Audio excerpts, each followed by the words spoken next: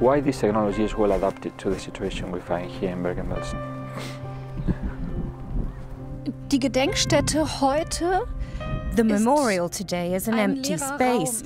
There are no barracks or any other remnants of the camp.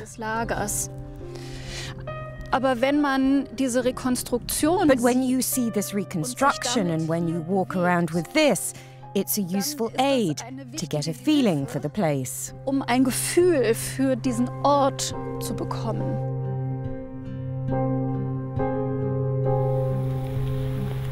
Today, this area looks like an ordinary German forest. But during World War II, around 70,000 people died here at the Bergen-Belsen concentration camp.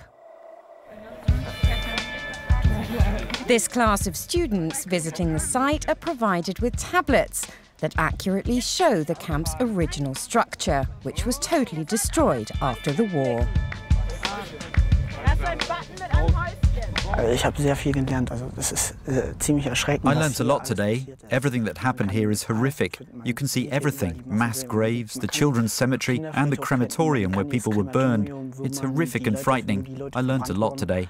Es ist ziemlich erschreckend. Ich habe sehr viel gelernt hier heute.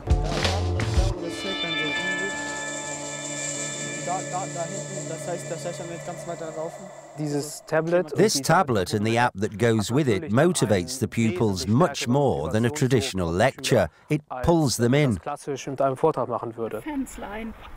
It's not exact, but there you can see Weil die Geschichte dieses Ortes sowieso. It's very difficult to understand the history of this place. It's beyond our comprehension. So any tool that can provide emotional access is an additional help. Auch noch mal eine Hilfe.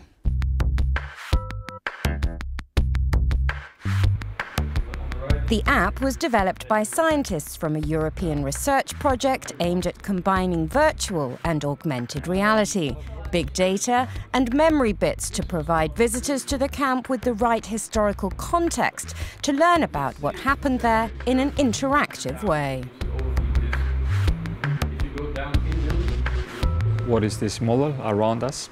We have built an educational paradigm for historical learning that is completely grounded in being active. And so space is not only an anchor of our history, it's also a medium that helps us to really boost memory and experience, and that's what we need to achieve, because we must be able to tell that story to future generations and shape their experience based on historical information.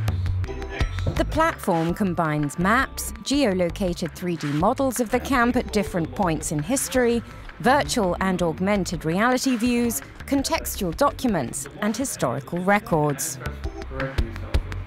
The next step is to really make it part of the whole education program, to really embed it as just one of the tools, not replace anything, but actually make it one of the tools that a memorial has to show the past.